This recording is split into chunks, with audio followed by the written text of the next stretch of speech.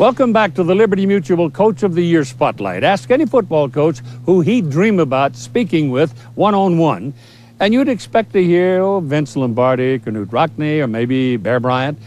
Well, perhaps Mark Richt would like to sit down with all of those legends. But remember, Coach Richt is also an extremely devout man. And a few years ago, he did get a personal audience with someone he'd always wanted to meet more than any coaching legend. How did you come to meet the Reverend Billy Graham? Billy Graham was having a crusade in Tallahassee, right there at Doak Campbell Stadium. And he spoke to the team, and he was just awesome. I mean, the kids fired questions that would have dropped most people, you know. When it was over, I asked him, I said, is there any chance I could just spend a couple moments with you? I can't imagine how busy he was that day. But he stopped. He walked with me into a room. We closed the door, and we had a chance to spend 10 or 15 minutes. And I had some things that I needed to ask him that were private then and private now. Mm-hmm. It basically had a lot to do with sin. He said that we need to, we need to hate the sin but love the sinner, And that message I'll never forget.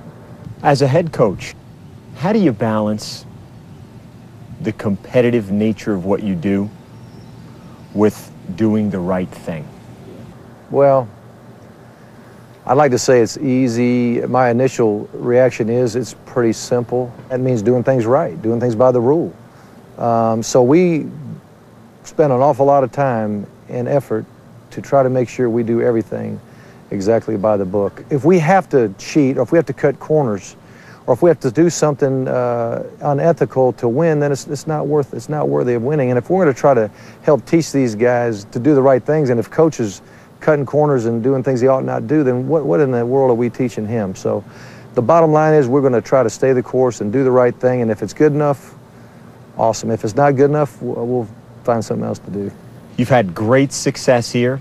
If the NFL did come calling, how do you think you would react to that opportunity? No way. No way. No. This is home.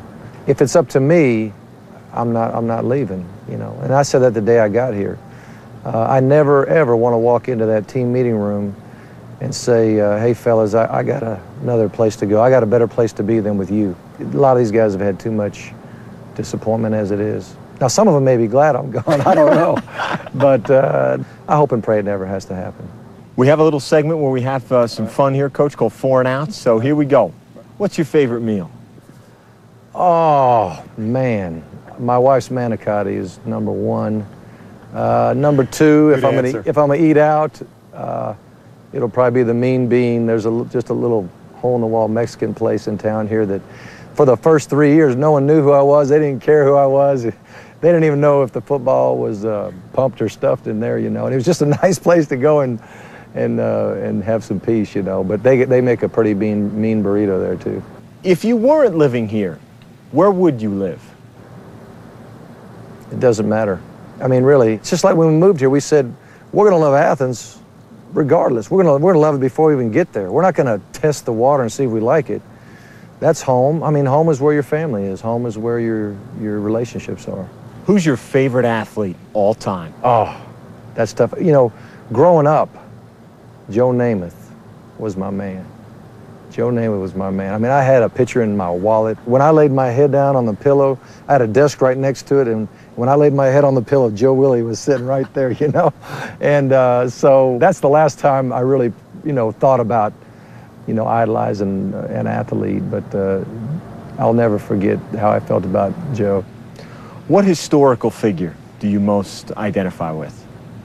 I'd have to go with Christ, really. I mean, one human being to change the entire way the world thinks. He not only changed everybody's lives back in his day, but for everyone for eternity, and no one else really comes close.